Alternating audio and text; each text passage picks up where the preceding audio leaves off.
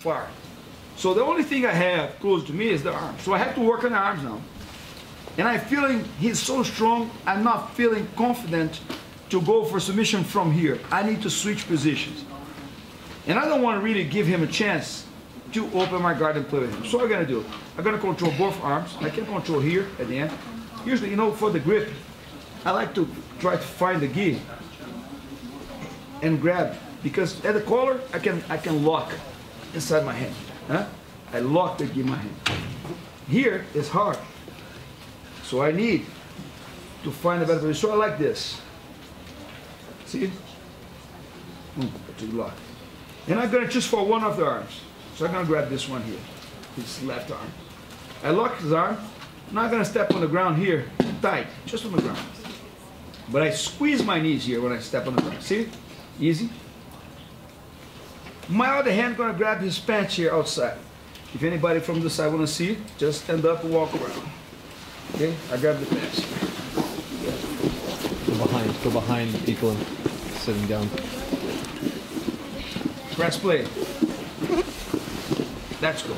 So now, that was pause mode. So lock, I grab the leg, grab the arm. So when I grab this arm here, my intention is to block all this side here. So I block his arm, block his body with my knee here. Grab the leg. Now I'm gonna straighten my leg. Look at this.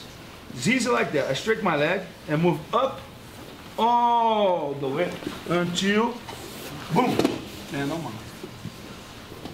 See it? So very important to understand, if you straighten your leg properly and keep straight all the way, that's gonna happen naturally. I need the pants here, so I just release a little of the pants there like that. So I control here, step tight, tight, leg straight, mount. You got it? Here. Come on. Lock the guard. Good. Arms. 1, 2. Good. Grab the legs. Up, huh? Step on the ground. No, I don't feel the knee there. Squeeze the knee. No, no. Nice. That's what I want. Perfect. Leg straight.